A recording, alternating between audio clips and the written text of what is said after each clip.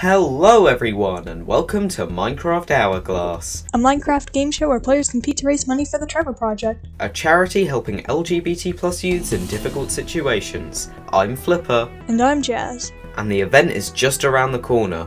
We're sending out invites as we speak, so I think it's time for one final minigame. And we better make it quick. The owner of the factory doesn't exactly know we're here. But first we wanted to thank everyone that has watched and donated so far. We've raised over $70 and the event hasn't even begun. Hurry up, Jazz, the factory owner's almost back. Shh, quiet. Can you stealthily sneak past the enemy team, adventuring across a 2D landscape, and destroy the opposition's hourglass? I hope you're ready for one heck of a finale in Sneaky Sides. That's right, this is the final game in Minecraft Hourglass, and it will only be played once. At the end of the series, the two teams with the highest scores will face off in a 1-to-3 deathmatch, filled with intense shootouts to crown the victor. The map is split into two identical sides, and it is your mission to get to the other team's hourglass and destroy it. All players are equipped with one of 4 kits, as decided before the round starts: Bruiser, Bouncer, Sniper, and Healer. The Bruiser is equipped with an infinite crossbow, infused with Quick Charge 3. Bouncer has an infinite punch 2 bow, perfect for sending the enemy team flying. The Sniper has infinite glowing arrows, to help you see your opponents through walls.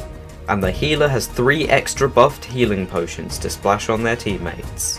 All players also have feather falling boots and swift sneak leggings, as well as a fairly weak stone sword. Jazz, hurry up!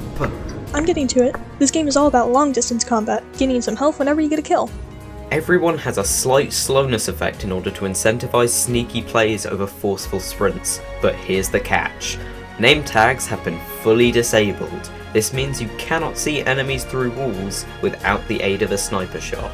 After destroying the enemy team's hourglass found in their base, respawns will be disabled. It's then up to you to obliterate them in any way you see fit. Just watch out! Your own hourglass can still be destroyed! And that is it for the games you'll be seeing in the event. We'll see you in just a few weeks for the introductory episode where you'll meet all the prideful creators participating in Minecraft Hourglass. But until then, thanks for donating with the link in the description, and we'll see you next time! Hey, who are you two? Jazz, they're back! You don't work here? Block the door! Security! You'll never take us alive!